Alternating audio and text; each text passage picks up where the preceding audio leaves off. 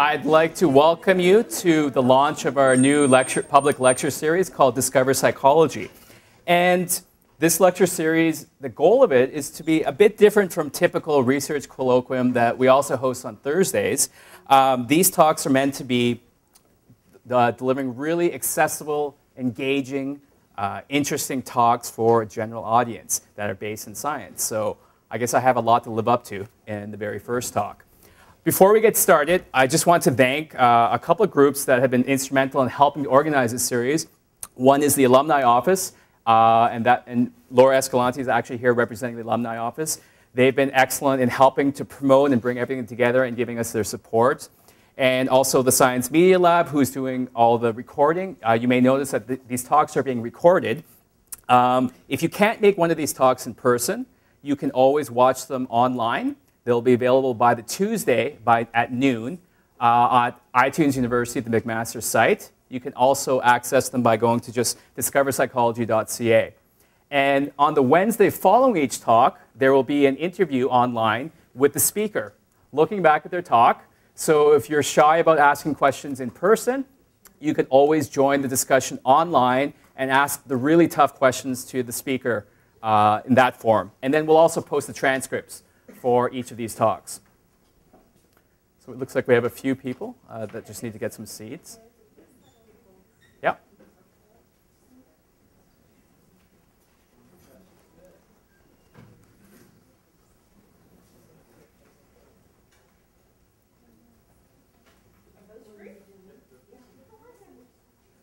Maybe people at the edges can move in towards the middle to leave the seats at the end for latecomers.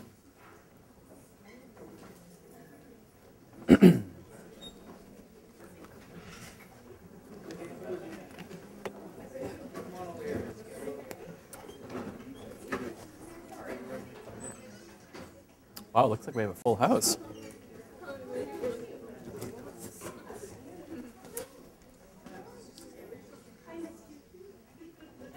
So in my talk today, I'm going to be trying to answer a very basic question. Why should we approach psychology as a science? And normally at this stage of the talk, it's when the organizer would introduce the speaker and maybe tell an embarrassing story or two about it. In this case, I am both the organizer and the speaker, so I think I'll just introduce myself. My name is Dr. Joe Kim, and I'm the instructor for introductory psychology. And this is what I look like now. This is what I looked like when I was 6 years old. And this is what I looked like when I was 1. Embarrassing story about me is, any introductory psychology students in the audience, you may also recognize me from such web modules as Introduction to Psychology. Embarrassing thing about me is that I'm very poor at directions. And this is probably something I take after my mom. There she is. Who incidentally keeps a full record of all my report cards from grade school because you never know when you might need that. So I'm a psychologist, not that kind, and definitely not that kind, though I do have a couch in my office. My lab is interested in understanding how we can use technology to create effective teaching and learning. And those of you in the front rows may have noticed that I have quite a large head. And you know what they say about people with large heads? They have large brains. Which is, of course, a very good thing because, as you may know, we only use 10% of our brain. This is something that self-help authors and ad executives have known for decades. And apparently, so does most of the general public. In a 2002 survey, testing the general public's knowledge of neuroscience, although most people realize that emotions occur in your brain and not your heart, almost half the university-educated population believe this statement that we only use 10% of our brains to be true. So it begs the question, why do we start believing such ridiculous urban myths? If we start looking at this statement, we only use 10% of our brain, I'm not even sure what it exactly means. One possibility could be that the cells that make up our brain are called neurons. Maybe we only use 1 out of every 10 neurons in our brain. Or maybe we only use 10% of our brain and the other 90% is acting as some sort of cushion that protects the rest of the brain. However, we do know that damage to even a very small part of the brain can cause extreme damage and changes in behavior and personality. Case studies can confirm this. So the question then I want to answer in this lecture is, how do we come to evaluate new information? What sort of methods should we use? And I'll give you an example from my own childhood. My parents are of Korean descent, and I can tell you that as I grew up, I feared electric fan death. Some of you may not have heard of this before, but it is a very Korean-specific belief that if you fall asleep in a room with a fan running all night, you will surely die from hypothermia, or it could cause the air to flow past you. I recently confronted my parents about this about a few months ago as I was preparing another talk, and my mom assured me, oh yes, it is very dangerous. You cannot fall asleep with an electric fan on. And I did a little bit more research on this, and in fact, in the Korean media, there's about a story or two every summer reporting about someone dying from electric fan death. So, it's not just a Korean-specific phenomenon. Let's do a little bit of a quiz. I'm going to point out some statements to you, and I'd like you to vote on whether you think these statements are true or false. So this will just give us a sense of where your own urban mythometer is at. So the first question is, the Great Wall of China is the only human-made object visible from space. Do you think that's true or false? Who thinks it's true? Raise your hand. Who thinks it's false? False is correct. It is just one of many things that you can see on Earth from space. In fact, the Great Wall of China is actually very difficult to see because it's made out of rocks from the environment that make it blend in. Second question. Older men have significantly larger ears than other subpopulations. Who thinks that this is true? Who thinks that this is false? It's actually true. There have been several longitudinal studies, I don't know why, that have documented that men have larger ears than women in general, and the older you get, older men have even larger ears. Third, your fingernails and hair continue to grow for up to 72 hours following death. Is that true? Who thinks it's true? And who thinks it's false? It's false. Once you die, everything stops. It is an illusion created by dehydration. Your skin pulls back, and it makes it look like your nails are growing. Fourth, the Coriolis effect influences water to spin down the drain in opposite directions in the northern and southern hemispheres. Is that true? Who says it's false? It's false. Water flows down the drain in the same direction everywhere in the world. It has nothing to do with the Coriolis effect. Finally, you're more likely to be helped by a crowd of people than by an individual. Who thinks that this is true? And who thinks that it's false? It's actually false. A crowd of people are a lot less likely to help you through a process called diffusion of responsibility. So if you shouldn't take my word for it. I would encourage you to look up references on your own, and here's some references to get you started. So the question then is, how do we know if something is true or false? I'm going to talk about 4 different techniques that you might use. One is we can appeal to authority. Secondly, you can use your own good common sense. Third, we can appeal to something refined like reasoning and logic. And fourth, we'll talk about the scientific method. And I'm going to draw on examples from across science in general and some questions in psychology in particular. But the same principles will apply across to all fields. So the first question, authority. It might be in my best interest to listen to my mother and eat all my vegetables and perhaps wait up to half an hour before I go swimming. But it begs the question, where did this woman get this knowledge? And can we even trust her? Because a statement that is unverified can lead to some very odd hypotheses. So in his great work, The History of Animals, Aristotle presented a long and apparently very convincing argument of why men and women should have different numbers of teeth. And so the educated class at the time believed that men have more teeth than women. No one bothered to check because this was such an elegant argument. But this is not something that is specific to just the general public. Even scientists can be fooled. Let me give you a brief history of cello scrotum. This is a debilitating condition suffered by cello players. Something to do, I guess, with the vibrations and the geometry of the placement of the cello in your lap. And it was first reported in 1974. And over the years, there were some questions on its authenticity, especially by Shapiro in 1991, who vehemently argued against the existence of cello scrotum. But then again, other researchers thought, yeah, it sounds about right. There's a paper as recent as 1997 talking about early stage inflammatory scrotal pseudotumor related to cello scrotum. Earlier this year, it was revealed that it was all a hoax. So the original authors reporting cello scrotum admitted and claimed that we just made it all up. It was all just a joke. And for decades, people have been citing this paper. So it's not just the general public that gets fooled. Scientists get fooled as well. So let's talk about common sense. Let's just throw taking advice from authority figures out the window. How about common sense? Well, the thing about common sense is that it gives you conflicting information. If I asked you, is it better if people are alike or not alike to be attracted to another? You might say birds of a feather flock together. Of course, that explains everything. Or what would be another common folkism that says the opposite? Opposites attract. So which one is it? You can use common sense to support any argument that you want.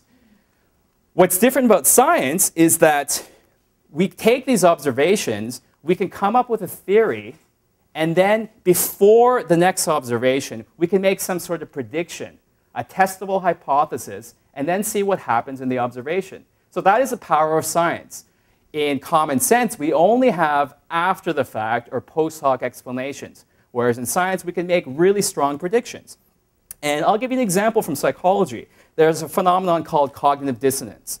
Imagine I introduce you to an experiment. I bring you into the lab, and I ask you to do the world's most boringest task, whatever you can think of it. It could be just sorting through papers.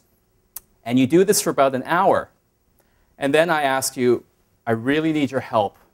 I know this was, I won't comment on the task, but I need you to tell the next subject that this is the most interesting study that you've ever taken, because I really need to fill out my experiment. And for your troubles, I'll give you either a $2 coupon to Tim Hortons or a $100 coupon to Tim Hortons. So here are the conditions. You do a boring task. I ask you to lie to the next person and tell them it's not boring. And I'm going to give you either $2 or $100. In the end, I'm going to ask you, you personally, come back, tell me, what did you really think of this study? How interesting was this study? Who is going to tell you that the study was more interesting? The person that you paid $2 or $100? Who else thinks it's $100? Who thinks it's $2? You'd be surprised that all the psychologists in the audience know that $2 will make you rate the study as being much more interesting. And the reason for that is that we're all good people. You're not going to lie, right? But if I paid you $100, that kind of explains why you lied, doesn't it? But if I only paid you $2 and yet you still agreed to lie, you obviously didn't do it for the $2, right? You must have done it because you actually believe it was interesting. So this is an example of a completely counterintuitive finding that you can't necessarily just explain with common sense. And it's a really powerful example from psychology. This might also help us to explain why we particularly value membership into an organization where there's a lot of hurdles for us to get through to. If you have to wait a long time to get into a specific club or a restaurant, there must be a reason. It must be so good, right? OK, let me give you another example from geography on why common sense is not necessarily the way to go. This, of course, is a silhouette of the continent of Africa. Here's Africa on a very popular map used in North American classrooms called a Mercator projection map. So you can see the relationship between Africa and all the other continents. What may surprise you is that North Americans are very good at understanding the shape of continents, but they're very poor at estimating the relative size of continents. So you can tell right away from this graph that it's a bit skewed. It looks like Africa and South America are about the same size. It looks like Europe and South America here are about the same size. But of course, you know that South America is larger than Europe. The comparison I want to ask you is that Greenland looks about the same size as Africa, but I can tell you that Africa is larger. My question for you is, how many times larger is Africa relative to Greenland? Is it 2.5 times? Is it 4 times? 5 times? 7.5 times? Or 14 times larger? All right? Think about it for a second, and then we'll have a little bit of a vote. Who thinks that Africa is 2.5 times larger than Greenland? Okay. Who thinks it's 4 times? Who thinks it's 5 times? A bit more popular answer. Who thinks it's 7.5 times? And who thinks it's 14 times? It's actually 14 times larger. And most people are shocked to learn that Africa is 14 times larger than Greenland. And it's not surprising because you've never seen a map like this. This is called a Peters projection map, which accurately portrays the total surface area of a continent. And you can see here that Africa is, well, it doesn't show up very well here, much larger than Greenland. What this map doesn't show you is the proper shape of the continents. That was sacrificed to make this type of map. So one point I want to make here is that a map is really just a model of the three-dimensional world that we live in. And models have limitations. Models can also influence how you perceive the rest of the data. So for example, if all you knew about the world was from a Mercator projection map, you'd have an accurate understanding of the shapes of continents, but you would not have an accurate idea of the relative sizes of the continents. Now, if all you knew about the world was from a Peters projection map, you'd have an accurate idea of the relative size of continents, but you would not have an accurate idea of the actual shapes of the continents. Now, if all you knew about the world was from these two types of maps, you might assume that this is the top of the world. But that's just another convention of the map maker. This is a Hobo-Dyer projection map, which may look funny to some of you because it looks like an upside-down world. But seen from space, this is just as legitimate a map as any other map. Now, if all you knew about the world was from these types of maps, you might not realize that McMaster University is the center of the universe. And this map is just as legitimate as any of the other maps that I've shown you. So a couple of points I want to make here is that flat maps are just models that represent a three-dimensional Earth, and they have limitations. Secondly, they can influence how you perceive the world. If you've only seen one type of model, that's probably going to influence how you see the entire data set. OK, so maybe we won't use common sense. Let's move on to reasoning and logic. So reasoning logic works something like this. If A and B are true, then C must also be true. And there are those who are strong proponents of logic, and there are those who think it could lead you astray. And I'll give you an example that I first talked about when George Bush was president, but I still think it has some relevance. I'll give you an example where we could distinguish between truth and logic. So example 1, statement A says that all presidents are warm-blooded. Statement B, George W. Bush is president. Therefore, George W. Bush is warm-blooded.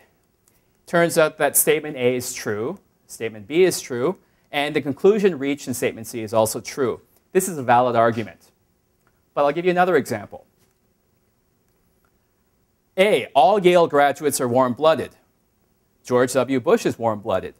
Therefore, George W. Bush is a Yale graduate. In this case, statement A is true, statement B is true, and the conclusion reached in statement C is true, but it's actually an invalid argument. This conclusion does not follow from the first two statements. And finally, all presidents are elected by winning the popular vote. George W. Bush was democratically elected president. Therefore, George W. Bush was democratically elected president by winning the popular vote. In this case, none of these statements are true, but it is a valid argument. So there's a distinction that we have to make between truth and logical validity. And one problem with logic is that we still don't know what is true. We have to start off with at least one statement that's true before we can move on. OK, Obviously, the scientific method is the way to go.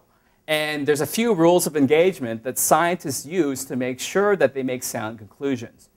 One is called parsimony. And this idea is that all things being equal, we're going to take the simplest explanation that best explains the data. No need to get complicated. We'll start off very simple, and if that explains everything, it's fine. Secondly, scientists are quite conservative. We don't jump to crazy conclusions. In the newspapers, you read about studies all the time that could change your life overnight. Scientists typically are very skeptical about these things, and they'll have to see the data. Third is generalizability. We work in a university, we work in labs, we collect data, but our assumption is that what we're finding here in our labs and our reports and journal articles will eventually lead to results that can be generalized to applications in the public. Some of these things we might not even realize yet, and these are things that we're working on, but we assume that what we learn here also applies in the real world outside the university. So I talked a bit about how science is different from common sense.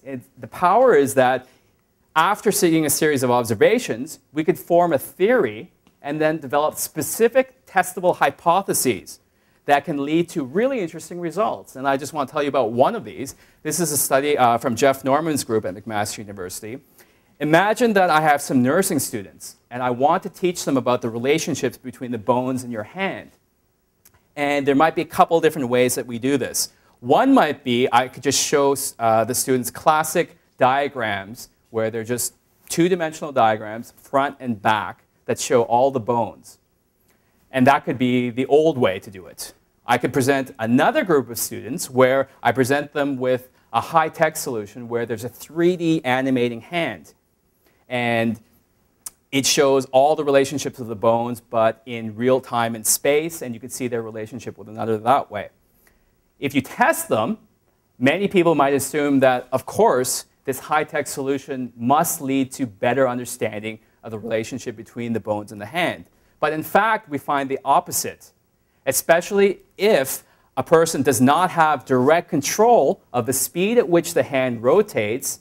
It's actually very taxing on their attentional and cognitive systems. And it leads to worse performance on a test when nursing students are actually asked to talk about the relationship between bones and the hand. And this is an experiment. This is a result that would only be known to us if we actually run an experiment. So another plus for scientific method. I'll tell you about one other interesting story that I came across. It's a story of Warren and Marshall, who were awarded the Nobel Prize in Medicine just a few years ago. They did research on the cause of peptic ulcers. And the prevailing hypothesis at the time was that ulcers were caused by a combination of stress and diet. And this idea became so well ingrained that many scientists believe that there could be no other possibility to causing ulcers. But they found some weird things in the data.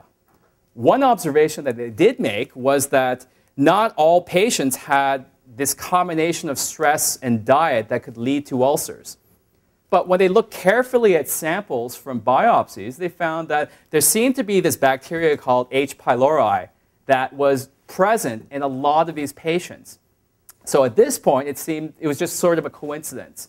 But if they looked back at the data and they looked hard enough, they found that, sure enough, almost every patient that they looked really carefully, they could find this H. pylori. So they published these results, and scientists were very skeptical because scientists are very conservative, and rightfully so. No one believed that this could be true. And in part, they thought that we already have our specific set of beliefs. It became what we call dogma. And people thought there could be no other possible explanation. So their papers were actually rejected from a lot of the top journals. Until one day, Marshall was frustrated and he thought, I'm going to prove this. I don't want just correlation. So he consumed the bacteria himself. He documented the ensuing ulcer that formed. And then he treated himself by giving antibiotics that killed the bacteria and got rid of his ulcer. And today, we don't treat ulcers but as a combination of stress and diet. And you can imagine there was a huge pharmaceutical backdrop to all this as well. If you had an agent that dealt with by drug therapy this way and it's wrong, there's a huge political cost to that as well. So lessons from ulcers is that some ideas become so well entrenched, even for scientists, that it's really hard to see beyond that and accept new ideas. And often, a very simple hypothesis best explains the data. And that was certainly true in this case. And correlation, though powerful, is not the same thing as causation. Correlation is just a relationship between two stimuli, but it doesn't say that one directly causes the other. I'm not suggesting that you do this, but he took the matters into his own hand, and he directly caused the ulcer to form, which can lead you to make a very strong conclusion. So a famous Swiss patent office clerk once said that all our science measured against reality is primitive and childlike, and yet it's the most precious thing that we have. So that is the role of science in our society today, to help us answer these questions. And scientists are very conservative. They don't necessarily go out to prove things, but they try to eliminate false hypotheses. And that's best summarized by this quote that I found from Bertolt Brecht, who's actually a poet. He said that the aim of science is not to open the door to infinite wisdom, but to set a limit to infinite error. And that is what scientists do. So to sum up so far what I talked about, I started off by telling you some modern day myths and truths. So let's recap. You definitely use more than 10% of your brain. Older men have larger ears than anybody else. The water flows down the drain in the same direction here and here, though Bart Simpson may disagree if you watch The Simpsons. The Great Wall of China is just one of many things you can see on Earth from space. Your fingernails and hair definitely stop growing after you die. You can't necessarily take the word of an authority figure at face value, even if it is your mother. Common sense and logic can fail you.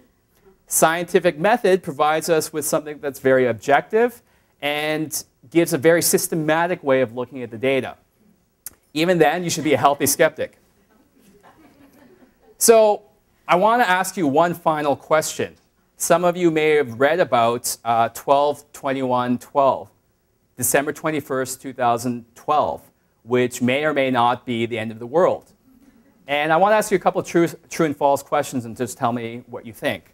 First of all, is it true that on December 21st, 2012, the Mayan long count calendar will mark the end of its 5,126-year era? Is that true or false? Who thinks it's true?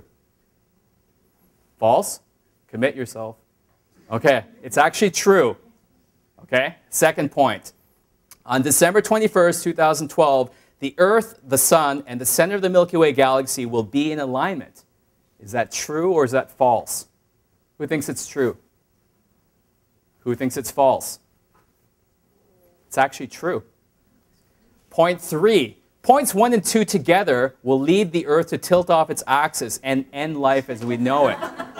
Is that true or false? Who thinks it's true? Okay, a few people, a few believers. Anyone think it's false? Okay, I got through to some people. That's good. In fact, there's a movie coming out this November called 2012 that capitalizes on all this hype, and they have a brilliant ad campaign. They tell you to Google search 2012. Because when you do that, you come up with I did that last night, and almost every website gives you misinformation about 2012, particularly how the world will end in 2012, say experts. So it is true that the Mayan calendar does end its 5th era at 5,126 years. That's true. And if you check the star charts, it's also true that the Earth, the Sun, and the center of the Milky Way will be in alignment. What they neglect to tell you is that this happens every year. Every winter solstice, on December 21st, 2012, the Earth, the Sun, and the center of the Milky Way are in alignment. So there's actually nothing special about this. But if you go on the internet and you read any of these sites, you could become convinced that maybe you should make some plans for December 1st, 21st, 2012. And I think that's all I have to say today, actually. I have a very short talk that I just wanted to set up the rest of the talks, give you a preview of what's to come. The talks that we're going to be having in this series very much focus on science that's very accessible to you, the general public. The next week's talk will be Stephen Brown. Right here, he'll be talking about, his talk is called Tango in the Brain, the Neural Basis of Dance. He is in our Department of Psychology, Neuroscience, and Behavior. He's also appointed in the McMaster Institute for Mind and Music, and it should be a very fascinating talk, and I hope you can come out. And in the meantime, I'd be happy to take any questions. Any questions?